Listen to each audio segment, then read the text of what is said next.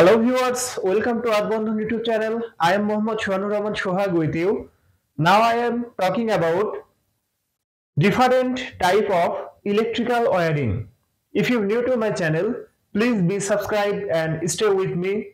If you already subscribed, thank you so much. So viewers, let's start. Electrical wiring. Electrical wiring is an electrical installation of cabling and associated devices such as switches, distribution boards, sockets, and light fitting in a structure.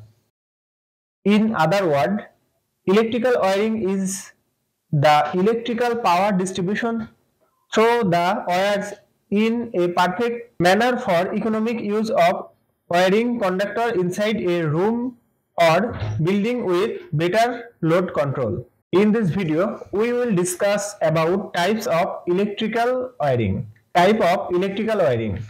Number 1, internal wiring. Number 2, overhead wiring. Number 3, underground wiring. Internal or housing wiring. Internal or housing wiring consists of an electrical wiring system that distributes energy to be used in equipment and appliances around the houses or indoor. It also involves the proper installation and operation of the electrical outlets, switches, breakers, meters, base, and different electrical circuit. Internal wiring are also classified into 4 more types. Number 1, clit wiring. Number 2, passing wiring. Number 3, batten wiring. And number 4, conduit wiring. Overhead wiring.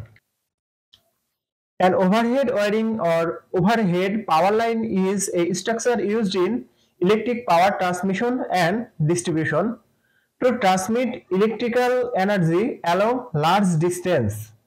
It consists of one or more conductors suspended by towers or poles. Since most of the insulation is provided by air, overhead power lines are generally the lowest cost method of power transmission for large quantities of electric energy.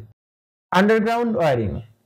Underground wiring is the replacement of overhead wiring providing electrical power or telecommunication with underground cables.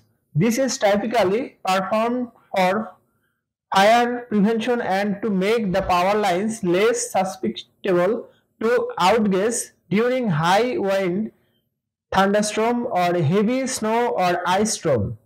An added benefit of undergrounding is the enhanced quality of landscape without the power line. Undergrounding can increase the initial cost of electric power transmission and distribution, but may decrease operational cost over the lifetime of the cable. So viewers, that's my video. If you like my video, please like and share my video to your friend. Thanks for watching my video and thanks for being with me. Thank you so much.